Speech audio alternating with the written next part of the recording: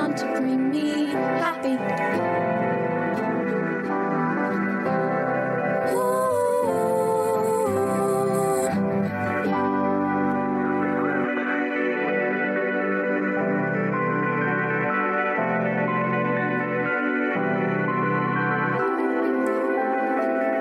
Thank you, happy.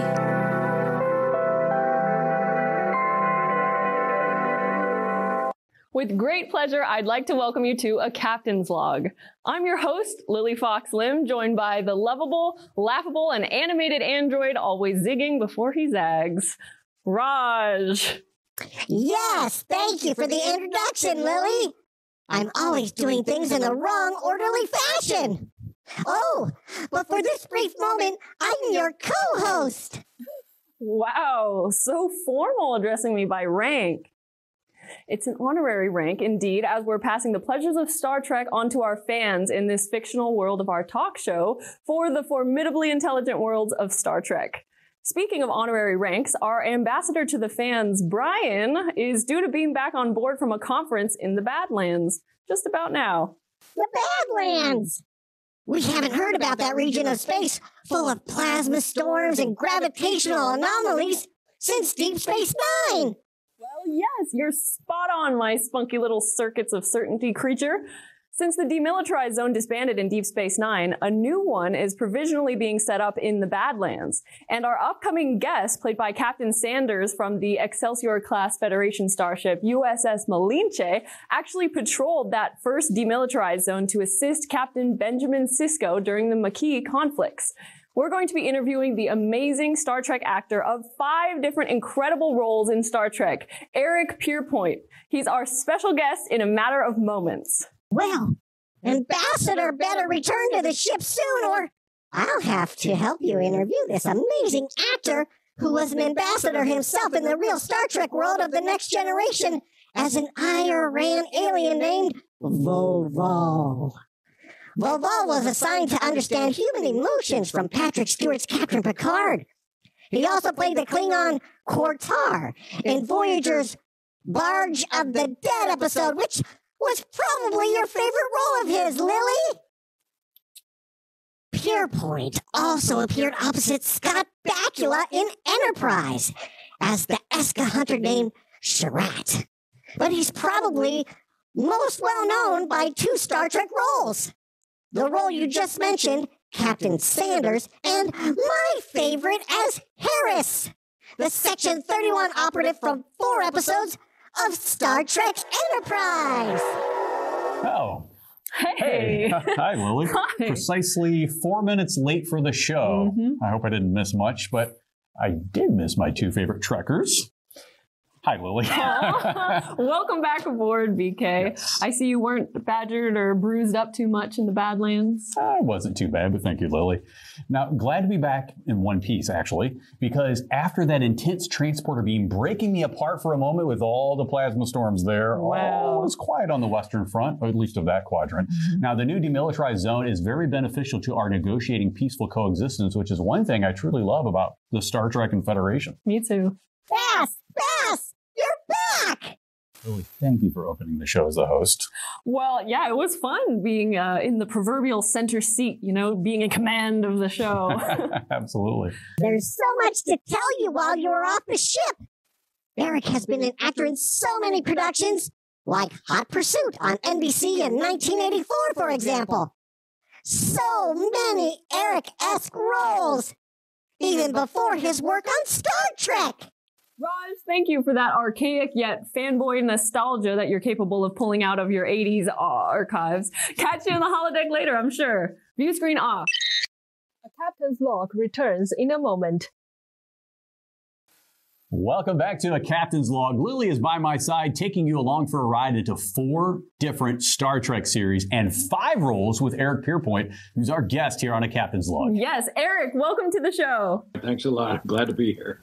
Eric, I know Lily and I distinctly remember seeing you on screen more times than we can count. Now, we're going to try to cover all the Star Trek roles that you appeared in, as well as the AlienNation TV series you did in this half hour. Now, let's start with you as an actor. Can you tell us a quick history of how you kicked off your career in acting, being born here in California? Yeah, first of all, there's more roles than I can count too. So anyway, way back when, I was born in Redlands, California, but raised in Washington, D.C. And I went back to California, to Redlands, to the University of Redlands. And when I was a senior there, I took my first acting class. And I remember walking out on stage. I did a couple of plays there, and I thought, oh, this really feels like home. This is what I should be doing. So I did the normal thing, which was back in those days, take all the money I had and hitchhike my way through Europe, Denmark, Sweden, Norway, places, headed back to D.C. And trying to find a job. I ended up giving guided tours at the Lincoln Memorial at the 5 to midnight shift, dressed in a Smokey Bear hat. But I thought, you know what, I'm going to reconnect. So I decided to go back to grad school and study classical theater, ended up with an MFA at Catholic University in D.C. And so I started my career in Washington, D.C. I was on stage a lot, doing plays. I also managed a bar and a restaurant on Capitol Hill all at the same time. I don't know how I did it. But when you dream big, you do amazing things. I could never do all that right now. Anyway, and ended up moving up to New York, where I started my so-called legit acting career. You know, I still remember to this day the commercial. Now, there's a very interesting role in the final season 7 of Next Generation, where you first appear in Star Trek. You played the alien ambassador Vival in the early season episode Liaisons. Now, your character poses as a shuttle pod pilot to transfer Picard to a conference, but your character's ulterior motive is to study Picard and his human emotions on love while masquerading as a woman. You switch back to your male actual self after deceiving Picard. That's so cool. What was this experience like, playing the role of deception? And was there really a precipice or cliff of sorts, or was it on the Paramount soundstage? I'll answer the last part of that question first, I guess, because the first part is kind of fun. Yeah, I think it was a sound stage, and I remember there was you had to walk up a couple of areas that they had constructed there, and of course they had it all lit, and I'm sure green or blue screen in the background where they they did all the CGI effects and made it look like I was going to jump down the Grand Canyon or something. It was really cool the way it ended up. But I just remember walking up there and, standing at what should be this 1,000-foot drop or something. But getting the role was interesting. Okay, well, he was the ambassador of love from the planet Iaria, I believe. And when I first read the script, I read for it, and I read for all kinds of things in Star Trek, and we'll get into that later, I guess. But I remember reading it, and I went, oh, boy, do they know that if they dress me up as a woman, this thing is never going to work? I make a really bad-looking woman. Well, fortunately, they hired Barbara Williams to play me, and I've been dying to meet her, my other part of myself. I haven't seen her for many, many years. So I found it, I love Star Trek for the imaginations that they have. I believe the other ambassadors were conflict or pleasure, and they had their stories. There were 3 of us. But with Picard and relating to that story and him as an actor, he's such a terrific fellow, great gentleman, very generous. I remember it as a lot of fun. Eric, executive producer Ira Stephen Bear knew you very well from your days as a regular cast member on the early 1980s TV series Fame. Now, he wanted to bring you back multiple times for your role as Captain Sanders in Star Trek Deep Space Nine, as he said in his companion book. This role for you, though, wasn't the first time you were thought of as a captain in Star Trek. We had a good time at Fame. I was there on that show for the the final season as a drama teacher, played the role of a drama teacher, and remember him fondly. I auditioned for Next Generation. I think it was the Riker role, but then it got very close to, possibly playing the captain's role. But Avery Brooks took that part. But I read for that, and also the next one with Kate Mulgrew. There was a situation where they'd hired an actress to play the captain. Something fell out, and there was a gap there where I once again got pulled in to audition for the role of the captain. And finally getting Captain Sanders, I would have loved to have come back as Captain Sanders, because I've been in makeup a lot in science fiction. When you are playing the ultimate role as a commander, captain, it's almost a different set of actor muscles that you're using, and that would have been really great to explore. There's a sort of built-in responsibility of actors who are captains, and you have to be able to believe that they can command all of this, that they can make these quick decisions, that there's maybe some sort of personal charm or sense of humor that they have, that you look forward to when you're looking at the lead of a show. And so I enjoyed that show. I've been watching some of these episodes recently, and that one was particularly interesting to step up, but also going through a failure of sorts, of not being able to accomplish my mission, of getting stopped by Eddington. And so I wanted to get back on the show and go get him, but he already got. But it would be another lifetime. Maybe I'll come back as a captain and have my own ship. That'd be great. Oh, be careful what you wish for, Eric. You might get it. With all the Star Trek, all the alternate realities and mirror universes, you could possibly show up as Captain Sanders again.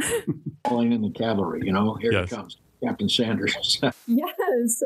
Eric, please talk about one of the most popular Star Trek Voyager episodes that you appeared in, titled Barge of the Dead, where you played the Klingon Kortar. How did this fierce first ever Klingon destined for the afterlife of Dishonored in Grathor, who took B'Elanna Torres' mother to Sto-vo-kor, come about? Can you share about your audition and some tidbits about the role? When you're auditioning for an alien, I believe it helps to have a good classical background, theater background, because oftentimes you don't want to sound like you're, somebody with a Southern accent or something showing up and you're playing a Klingon. For me, that doesn't work. Right. So there has to be a certain formality, a certain depth, and something about the essence of these, especially these larger than life Klingon folklore characters. And with him, there was a huge deal in playing a Klingon who was so attached to mythology. So I felt I had to play Kortar. Again, the responsibility of being on the Barge of the Dead and being the captain of that, and all the Klingon history. I would have loved to have also come back and done that a few times, But I had a kind of a funny experience where I had shot all Friday night, and I went on a plane the next day to go to the East Coast to do a sci-fi convention. I had to show up, I believe, at 2:45 a.m. Monday morning to get put into Klingon makeup to shoot. Okay. The plane was late. It got into LAX. I didn't even have time to come to my house. I went straight from the airport to the chair at Paramount, and they put me in makeup. And then, because it was the final day of shooting for that particular episode, and they were bringing the next episode in right away, they had to shoot twice as much material as they had originally planned, probably, and it took 24 hours. So 24 hours later, and rocking like this on a poor man process on the Barge of the Dead, with a wheel, and doing these great scenes, such heavyweight scenes. And then driving home on the 101 freeway in LA, I got pulled over by the police at 3:30 or something like that. And he got me off of the freeway onto an exit, onto a street, and he walked up and he said, I pulled you over for weaving. Have you been drinking? I said, no, I've been a Klingon. And so he gave me this okay, follow my finger. I'm looking back and forth, and I still have pieces of makeup stuck because I wanted to get out of there and just go home, I had this black T-shirt on that they always give you, and there's makeup crap all over that. Then there's my script. And so the guy just started laughing, and he said, well, you think you can find your way home to your planet? And I said, yeah, I think I can do this. And so, well, I can't give you a ticket for driving about Klingon. And I said, well, I appreciate that. So anyway, that's how that ended up. Oh my gosh, Eric being pulled over for too much swerving after shooting Barge of the Dead and wearing Klingon makeup that's impeding your vision. Now that's a story you and the officer will both remember for the rest of your lives. For sure. We too will remember that story behind this episode and your character, Kortar, forever. Thanks for sharing that, Eric.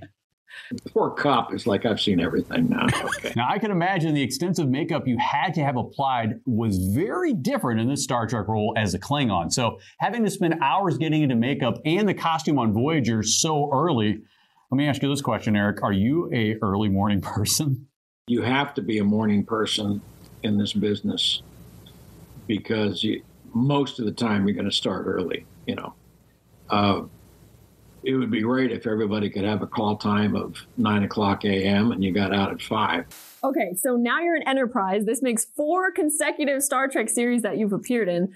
First, discuss on the Eska Hunter character named Sherratt, please, and then tell us about your recurring role as the Section 31 character Harris and trying to recruit Malcolm Reed. I assume you knew that this would be a recurring role. I'll get to Harris in a second. I'll just briefly fly by Sherratt hunting intelligent game.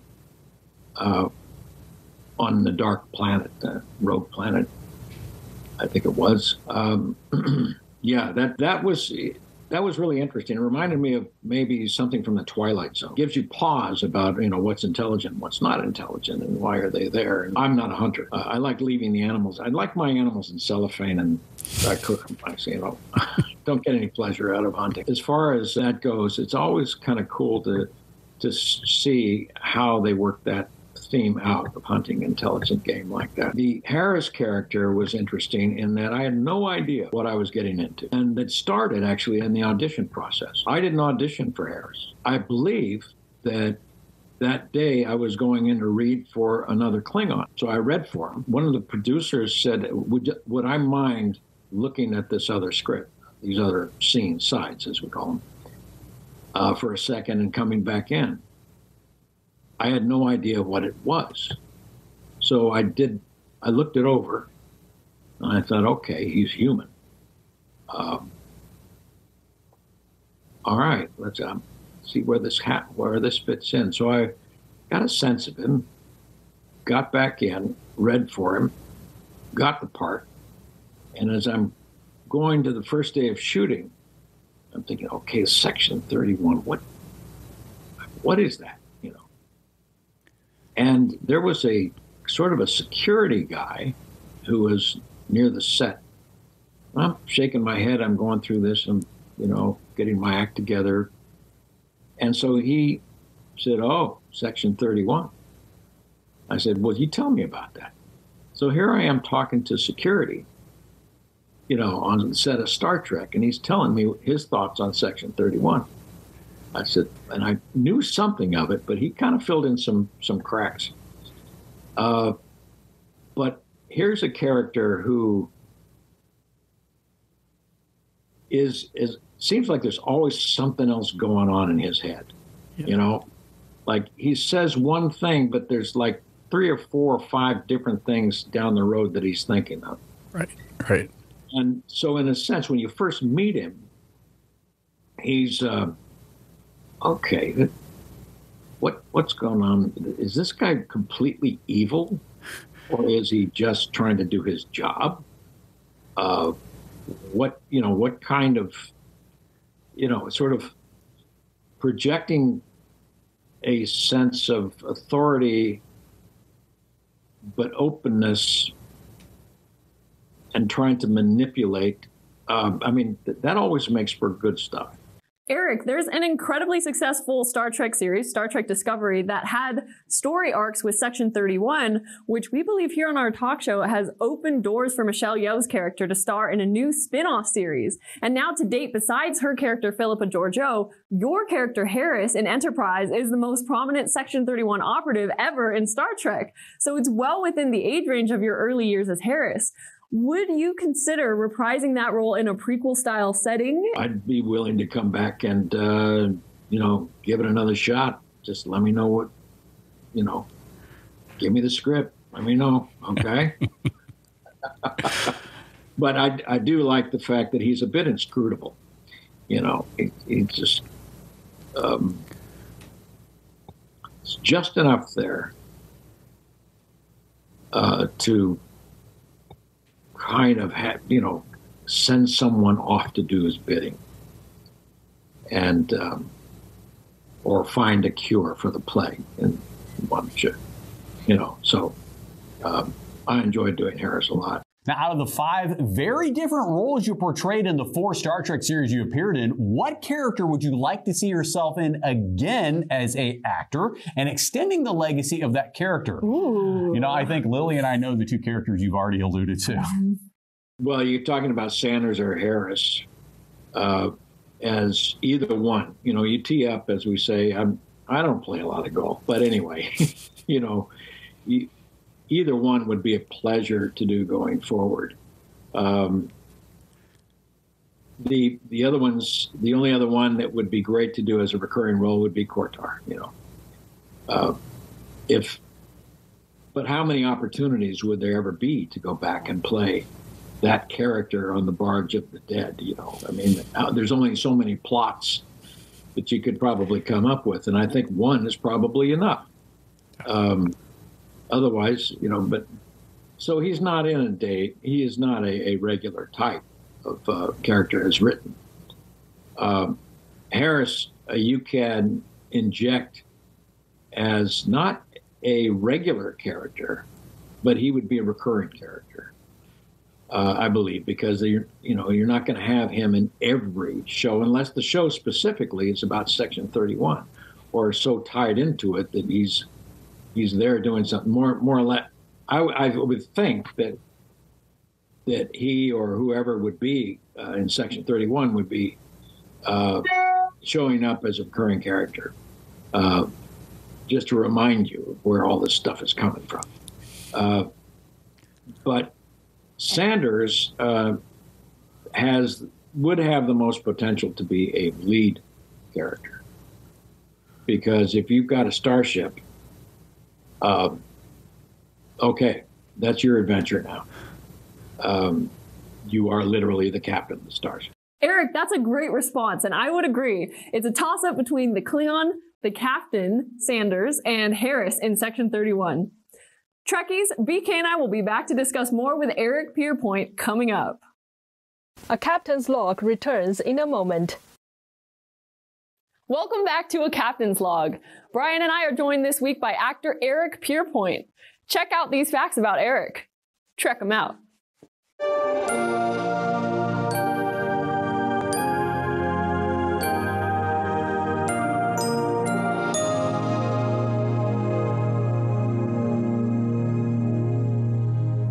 Not too long ago, we had the great Gary Graham as a guest here on our show, and we talked to him about the storytelling of the wardrobe to keep the leather jacket, as he knew he would return alongside you and your detective character, George Francisco. Tell us about what it was like working atop the cast on the AlienNation series with Gary Graham, putting on the makeup as an alien for 22 episodes, and your reaction to Fox Network canceling your show after such a successful first season. AlienNation is, part of me wants to come back in the future as George Francisco and have that family. We were really tight. Ken Johnson was the producer, creator of the series and the TV movies. And we're friends to this day. And we've talked recently, and I've watched a number of episodes. I had a chemistry with Gary. I think that we were very supportive of each other, very tuned into each other. And I think when you inhabit these characters so deeply, the give and take that we could do ad lib or whatever during the course of the scenes, or just the humanity of it. I think that we went out of our way to be able to work off of each other. He was great to work off of because he was very generous as an actor. And it just was, aside from me being pissed off that he never had to be in serious makeup, this wasn't fair. When we found out that we weren't going to be picked up after a year, it was shocking. I remember getting ready to go to the airport, and the phone rang, and Ken Johnson was on the phone, and he said, are you sitting down? Well, we didn't get picked up. I thought, how is this possible? That's insane that we didn't get picked up. I was really stunned. I just, was so committed to the project. I was too, Eric, as were many AlienNation fans. You deserve better for your Emmy Award-winning series. But Eric, you did reprise the role in the AlienNation films. Now, really quick, did you and Gary Graham have very different call times, considering your character, George Francisco, always had to be in alien makeup? I remember Gary Graham and I would always kind of like shake my head and go, because he'd bounce in at 6 o'clock in the morning. He'd look in the mirror, and that was it for him. And I'd been there for a couple hours, and it was me, whatever. And he used to say, wait till it happens to you. Well, it did, but he only got ears, I think, for exactly. Welcome, Ambassador. Hey, that's nothing. Come on. Give him something else, like take away his eye or something and put something else. Eric Pierpoint, it has been a tremendous half hour taking the time to delve into your career and your stories. Thank you so much. It's been a good time with you two. Hello, happy, my old friend. I'm glad you've manifested.